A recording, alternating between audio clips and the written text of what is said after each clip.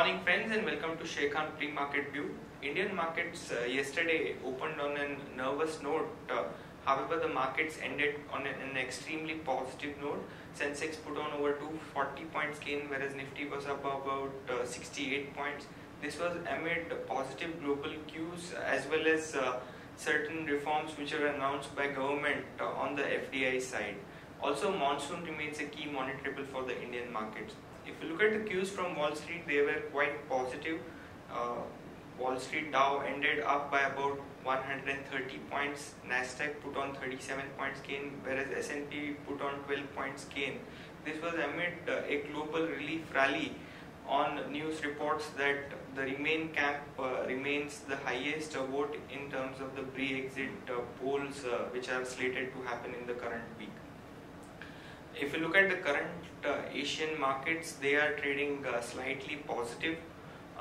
Indian markets, taking cues from the global market, is also trading on a positive note. SGX is indicating a 15 points gap up in trade today.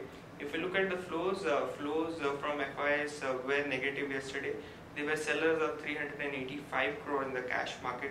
They were sellers of 1336 crore in the index future, whereas DII supported the market with inflow of 724 crores.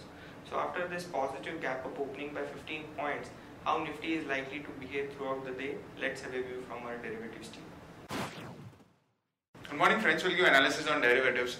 Yesterday's trading session was kind of a trading session where we have seen Nifty starting off with a negative opening and showed some kind of a gap down opening of around 40-50 odd points due to the news of Mr. Raghuram Rajan, the RBI governor, has not been able to continue its second term of the RBI as an RBI governor. Due to that, market did reacted negatively on the initial part of the day, that is in the first few minutes of the trade, but soon after that we did saw Nifty showing some kind of a resilience at lower level and managed to bounce back quite sharply and eventually gave closing above 8,200 odd levels at 8251.90. It was not also able to wipe off all of its morning losses, but also was able to post its healthy gain of around 0.95%, that is of around 1 odd percentage, which is quite noteworthy, and it settled at 8251.90.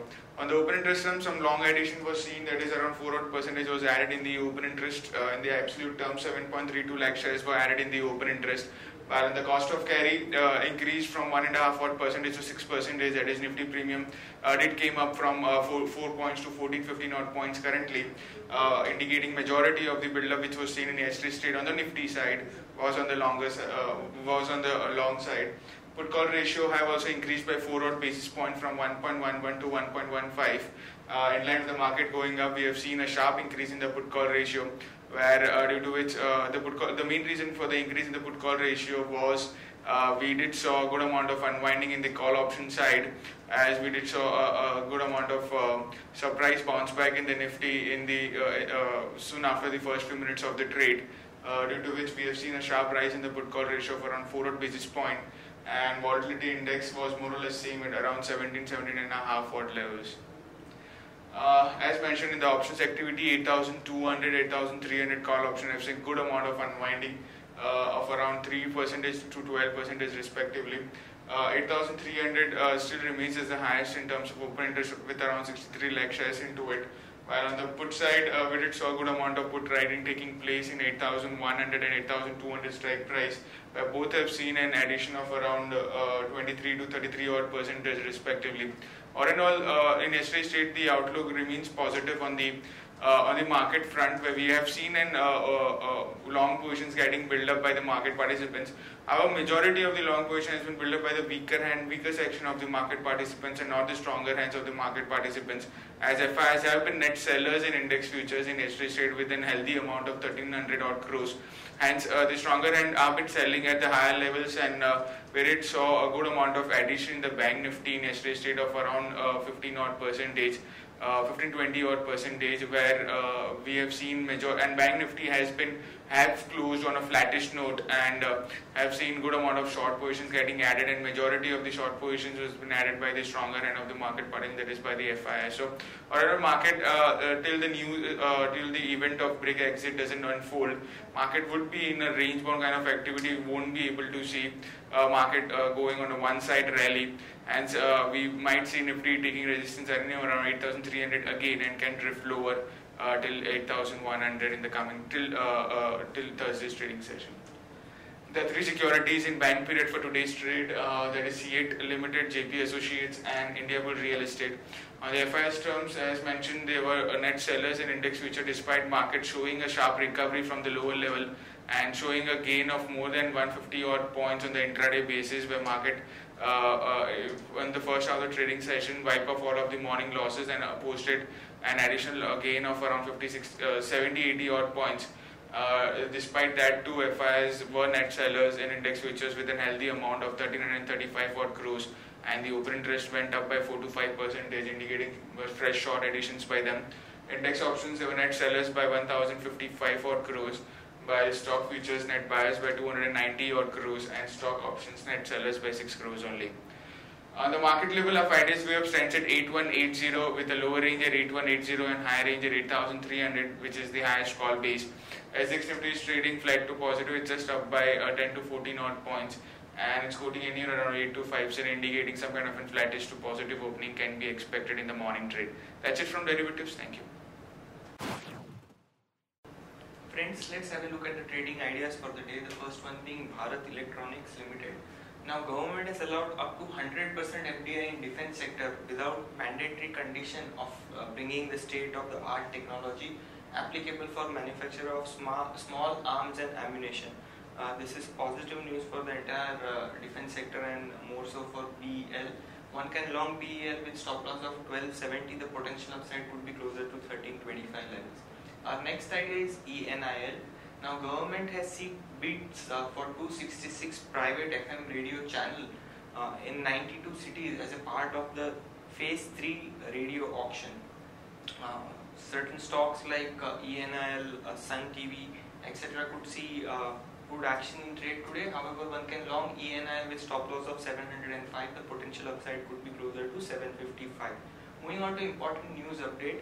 Tata Motors JLR is likely to focus on the petrol variant for the Discovery Sports model, which is likely to be priced at 56 lakh rupees. Rolta India sees a downgrade from S&P. The credit rating has been downgraded to default. Food regulators have finalized new list of 11,000 permissible food additives. Yes Bank has appointed Goldman Sachs as advisor for fundraising.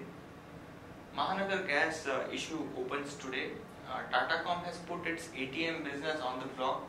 Apollo Hospital is in pact with Hainan Ecological for hospital in Hainan region.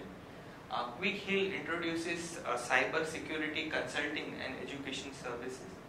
PC Jewelers is likely to allot compulsory convertible debenture to DVI Fund Mauritius at rupees 380 per share. The issue size is going to be approximately 427 crore. FDI norms have been relaxed yesterday by government. The relaxation has come in sectors like defense, civil aviation, FDI in airports, pharmaceutical, broadcasting, carriage services, as well as food processing industry and animal husbandry. Reliance and IIP have jointly developed benzene extraction technology from dried naphtha.